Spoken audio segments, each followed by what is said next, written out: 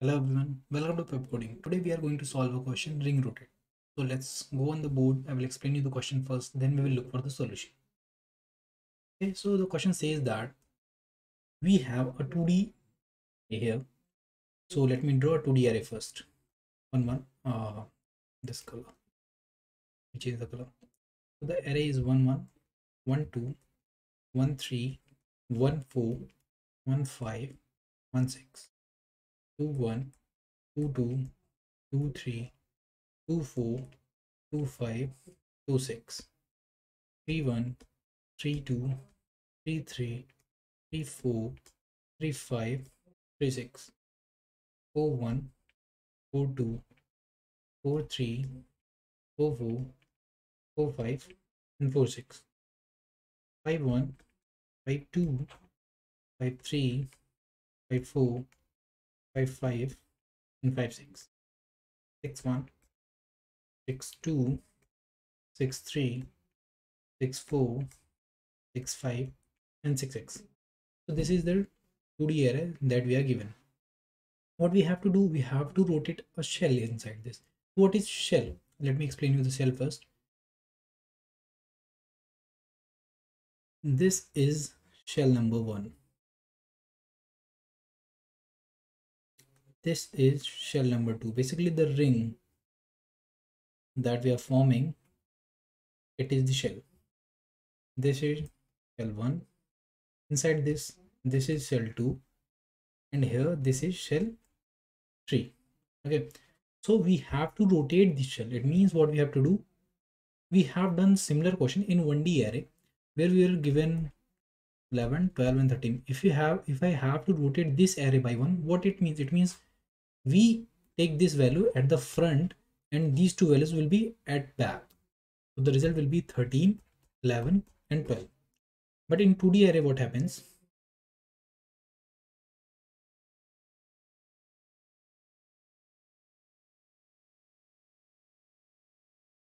If I have to rotate the shell number 2 by 1, what it means?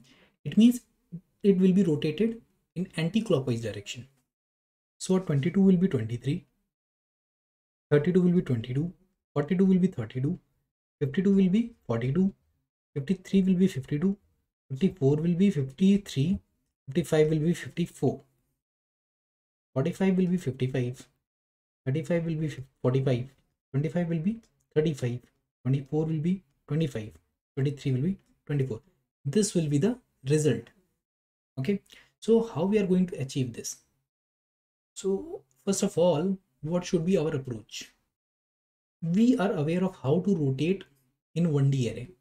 So if we fill this ring, like if we fill the values of this ring in 1D array, then rotate that 1D array and put back in this shell, what happened? The ring will be rotated. Okay, so the 3 steps for approaching this question is: first, fill 1D array. After that, rotate that 1D array. After that, fill back. Okay, in these 3 steps, this shell will be rotated. So let's go on the editor, write some code, and we will explain in between what we are doing. First of all, let's make it full screen. Now let's go. First of all, we have to define a scanner.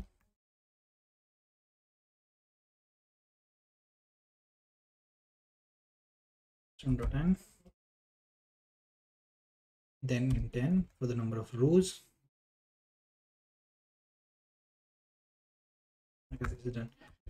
Int m for number of columns.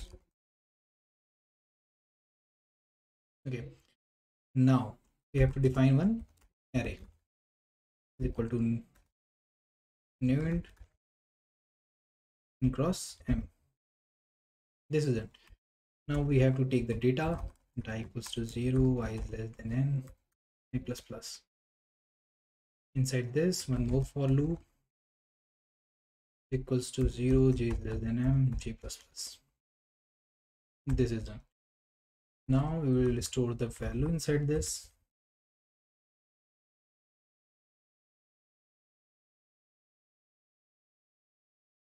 We have the values now. Now what we have to do? We have to take the shell number which we have to rotate.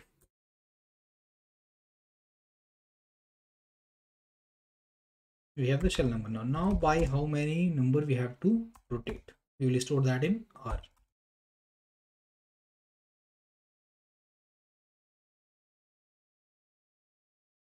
Okay, this is done. Now let's see here. Yes.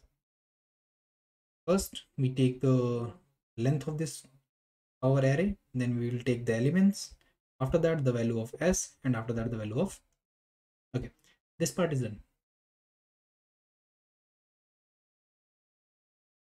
Okay, so this is done. Now what we have to do, let's, yeah, we have all the values. Now as we have decided, the first step was filling 1D array. Okay, so we will fill 1D array first. Int here we have defined, so give it some other name. 1D is equal to fill 1D, and inside this what parameters we are going to pass? Going to pass our array and the value of number of shells. It will give us a 1D array filled with the value of shells. Okay, after that what we are going to do? For that we are going to rotate this 1D array. So rotate function inside this 1D and R. How much number we have to rotate? This part is also done. Now what we have to do? After that we have to fill back the shell. So for that we'll call a function fill back. Inside this we are going to pass a 1D array, the main array, and the value of hash. These three steps that we have decided is done. We have fill 1D array, then rotate that 1D array, then fill back. Okay, now let's go write the code for that fill 1D array and then rotate and then fill back. So we have already done rotating in 1D array, so that is very easy. Just suppose 3 2 4 1, this is a given 1D array we have. If we have to rotate it by 1, what will happen? This one is gone from here and it will come at the front. This is the rotation in 1D array. Okay, is this the same thing we are going to implement it here. If you want more brief discussion about 1D array rotation, go and watch that video in which we have discussed. Okay, so here we have to define public static and fill 1D. We have an array and one integer s. Okay, so for filling 1D array, first we have to traverse on that shell. So for traversing on this shell, what we need one starting point and one ending point. Like if we have these two parameters, we can easily traverse on this shell, as we have discussed in the question of spiral display. So let's go and implement it here. Okay, so first of all, int min row will be 0. It was 0 for that shell, but here what it will be, the min row, what it will be, let me tell you. Like if the value of s is 2, we have to get the minimum value for this. So if s is 2, the value is 1 1. Let me write the index first. 1 2 3 4 5. Okay, so the index will be 1 1. If the shell is 1, the index will be 0 0.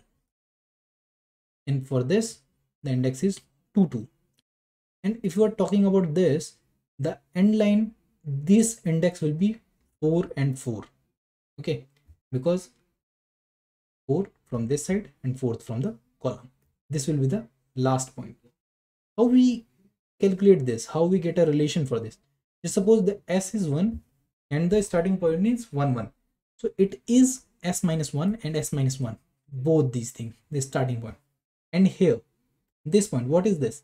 The length of this array is 6. So the index for the row is 4. That is 6 minus s. That relation comes here is L minus s.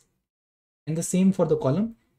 The length for the columns is 6 and the value of s is 2. So L minus s.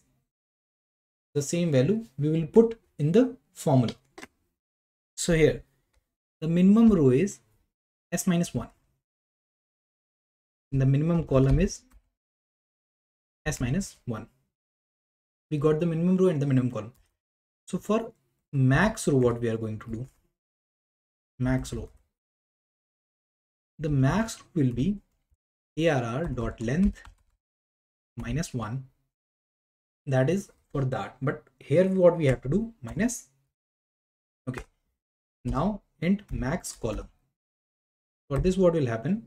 Arr 0 dot length minus s. Okay. So we have implemented this part here. This part. For getting these values for maximum row and maximum column of this ring. And we have also calculated the minimum row and minimum column for that ring. Now what we need to do after this, we need to calculate the total number of elements that we are going to store in the 1D array. That will define the size of 1D array. Okay, so int size is equals to, now let's discuss this. What will be the size? If we are talking about the second shell, what is happening here? Here we have 4 elements. Then at this point we have 4 elements. Then at this point we have 4 elements. Here we have 4 elements.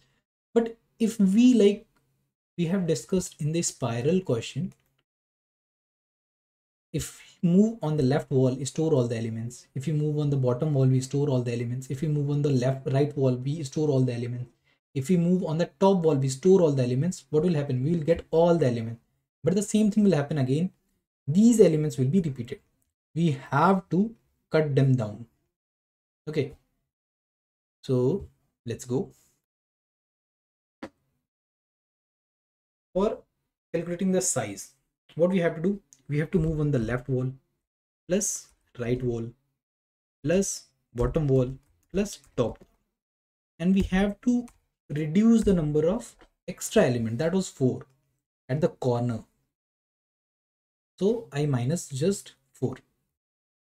So now let's go and see how many elements we have on the left wall. The left wall was from 1 to 4. It means we have 4 elements. Okay, so if I subtract max row to max min row, what we will get? We will get 4 minus 1 is equal to 3. So this is one less than number 4. So we will add simply 1. So the formula came from here is max row minus min row plus 1. That will be the number of elements present in the left row, in the left wall. Okay. So let's go for the formula here. The left wall will be max row minus min row plus 1. For right wall, what it will be? Right wall will also have the same number of elements. Same. So the formula is same, max row minus min row plus 1. Okay. So let's go write it. Max row minus min row plus 1. The bottom wall, what it is? For the bottom wall, we are moving from the min column to the max column. So the formula will be same, but change just in the column. Max column minus min column plus 1. So let's write it down. Max column minus min column plus 1. After that, about the top wall, that will be also same. Max column minus min column plus 1. Okay. This part is done. Now we have plus 1, plus 1, plus 1, plus 1 4 times. And we have a negative 4 here. So this will neutralize this. So let's remove this part.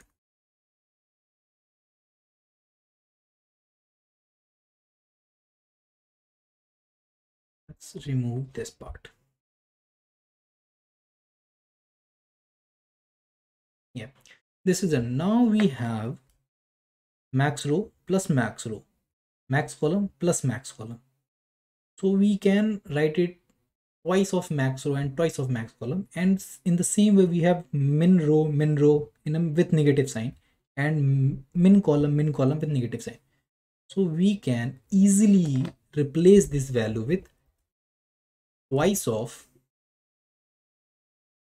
max row minus min row plus max column minus min column,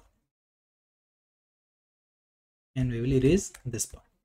This is the size of the array in which we have to store the elements.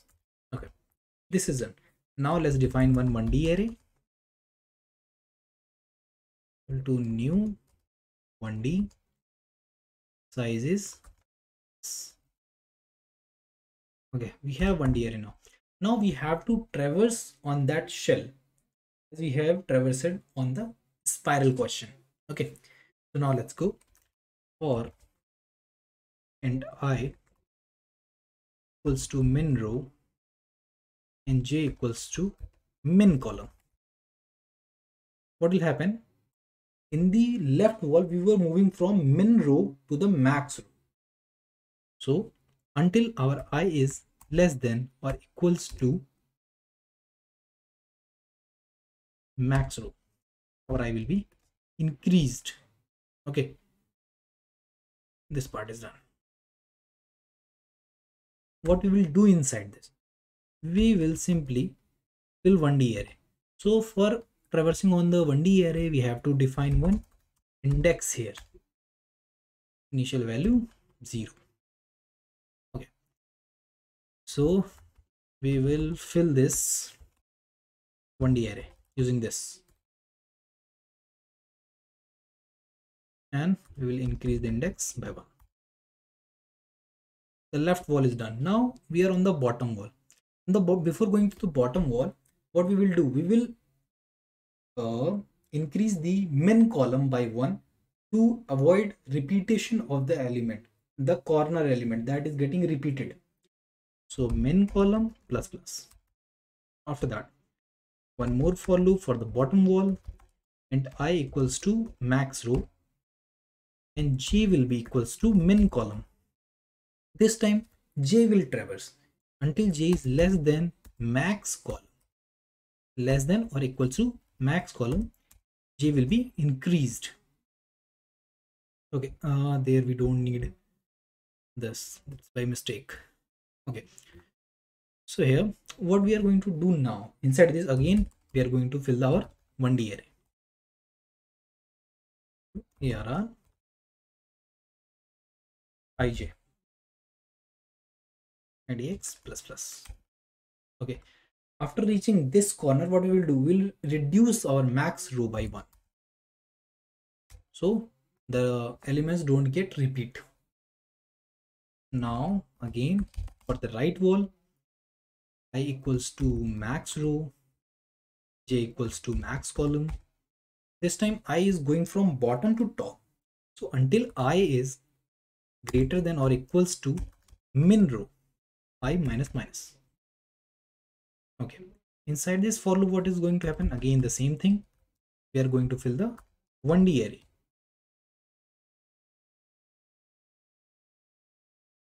Ij, and our index will be increased again. So now last about the top wall. Before the top wall, we will reduce the maximum column by 1.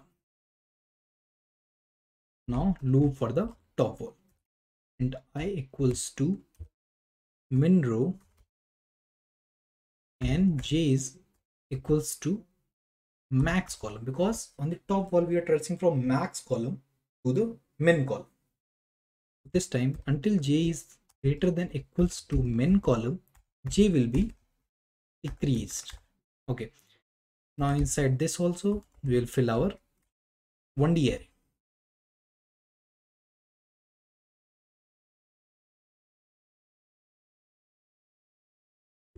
Our index will be increased again here. After coming out of all these for loops, we have all the data in 1D array. Now we will simply return that 1D array. Now this 1D array is here, stored in this part after coming back. Okay, so now we have to rotate that 1D array. So let's go and write this rotate function. So public static void, we have a value an array 1D comma the value of r. Okay, this is done. Now what we have to do, now we have to rotate this 1D array. So that we have done a lot of times, as I told you, if this is the given array, we have to rotate it by 1. What we will do, we'll simply take this part and bring it to the front, so it will become 5 1 2 3 4. Okay, so we have two cases here to handle. First, if the rotation is greater than the number of elements in that array, what will happen then? Just suppose 1 2 3 4 5. If I rotate it by 1, what will happen? Will become 5 1 2 3 4. If I rotate it by 2, what will happen? 4 5 1 2 3. If I rotate it by 3, what will happen? 3 4 5 1 2. If I rotate it by 4, what will happen? 2 3 4 5 1. If I rotate it by 5, what will happen? 1 2 3 4 5. The same thing will come again. If I rotate any array by its length, what will happen? The same data will be received. So if I have to rotate it by 6, what will happen? Actually, I have to rotate it by 1. These two data will be same. So let's go and check this out. Handle this case first here. So for handling that, what we will do, I will take the modulus of r by the length of array. Now it will come inside the length of the array.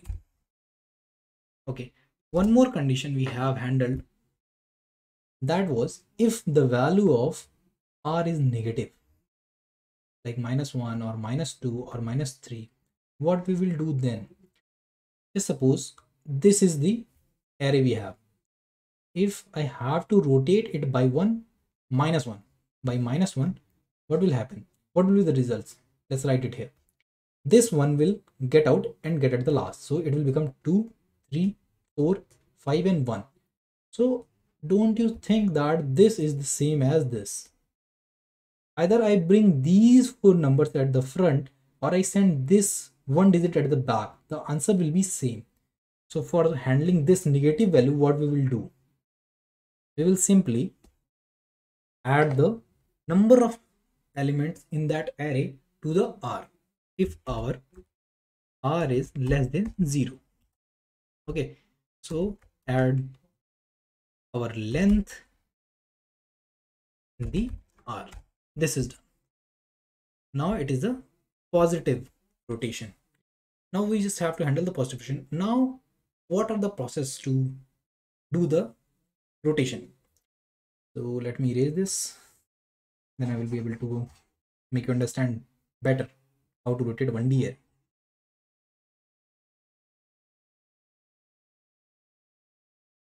Okay, this is it. Now just suppose 1 2 3 4 5 is the array. Okay, now I have to rotate it by 2. So what will happen? I will break it from here. This will be the part 1 and this will be the part 2. Okay, so if I reverse it, the part 1, what will happen? I will get a result 3 2 1. And if I reverse the part 2, what will happen? It will become 5 4. And now this is the 2 process. First process, I reverse the part 1, then I reverse the part 2. After, if I reverse the complete array, what will I get? 4 5 1 2 3. Don't you think this is the answer that we are required after rotating this array by 2? 4 5 will come at the front and 1 2 3 will at the last. So 4 5 1 2 3, this is the answer. So these 3 steps we are going to follow to rotate this array. Okay, let's erase this and write the code then.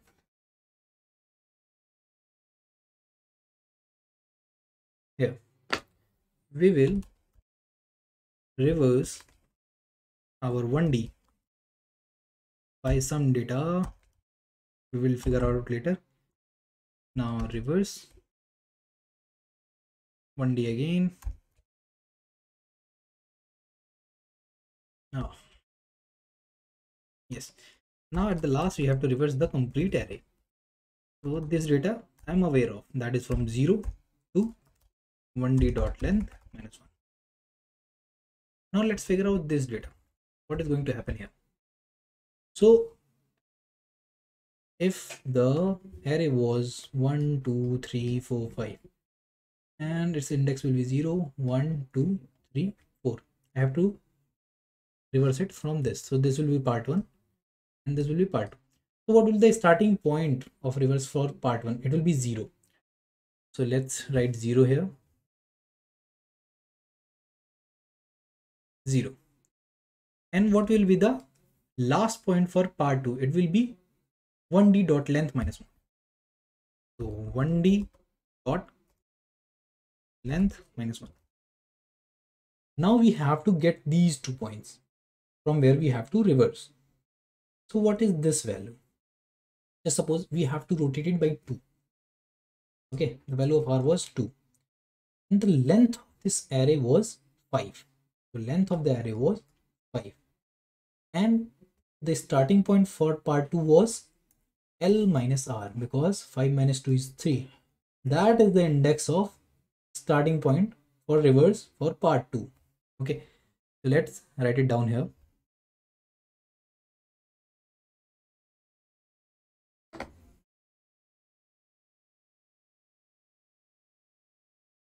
One D dot length minus r. And what is for this? It's just one step back from here. If it is 3, it is 2. I have to just minus 1 from this index. Okay, it's very simple. 1D dot length minus r minus 1. Now it is done. Now we have to go and write the reverse function. Public static void reverse. Inside this we are getting 3 values. First one is 1D array and the second part is the point. So first is left index, the second is the right index. Okay, now we have to reverse this here. So while li is less than ri, it's quite easy, we have done many times reversing the array and all. So inside this li will be increased by 1 every time and ri will be decreased by 1 every time. Okay, these two things are fixed. Now before that, what we are going to do, we are going to get the value of last and the first and exchange it. So first we define a temporary variable in which we will store the value of 1D li. Okay, and after that in 1D ri li, what we will store? We will store the value of 1D ri, and after that we will modify 1D ri with 10. That's it. This will reverse the complete function, complete array. Okay, so the reverse part is done. Now we have to just fill back the part. So this part is very easy. It's same like this, exactly same like this. Let's go and write it. So public static void, inside this we have 3 values, one for 1D, the second is for 2D array, and the third one is s, the number of shell. Okay, all the code is same like this. We just have to reverse one or two things. Let's go copy the code here first, come inside this, paste it. This is, we don't need 1D here because we already have. So remove it, and we don't need to return something. This is a void function. Okay, now we just have to fill back array. In previous, what we are doing, we're filling the 1D array from array. This time we are filling array from 1D. Let's change this. Array ij is equal to 1D index. This is done. Now let's copy this and paste it everywhere. Here also.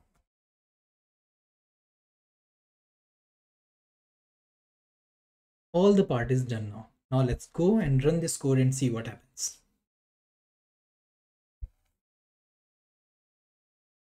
Okay, we have some small error at line number 55. Let's go and see. Public static void. Okay, the name I missed. Fill back. Now let's run it. One more small error at 85. 85, what is happening? Public static void. Again, I missed the name. Oh my god. Rotate.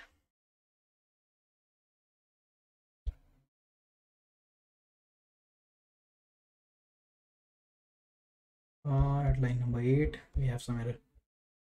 Small error. Sim dot next int. Okay, it's just a typing mistake. Okay, now let's run this. Again at line number 15. The same mistake. Okay. I hope this is the last one. Let's run this. Cannot find symbol at line number 32. Okay, 1D, new 1D size. Okay, what it, okay, new int. I have written the name. That's one.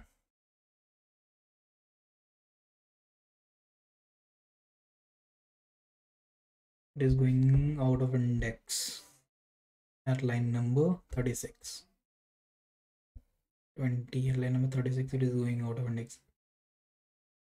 Less than max row equals to min column 9, and index is equal to err ij. That's right. I is getting increased until I is less than equals to max row. This is also good. Why it is x and 20. Okay, typing mistake. We have put equals to here. Here we will have -1. If it is a mistake here also we have a -1. Okay, so let's have a look again on the code if I miss something. Okay,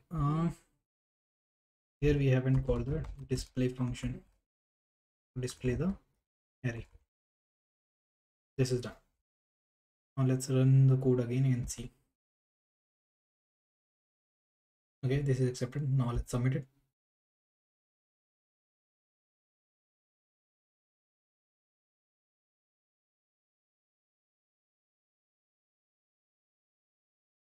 It's 10/10. So thank you so much for being here. I hope you have enjoyed the video. Like and share the video and subscribe the channel. Thank you so much.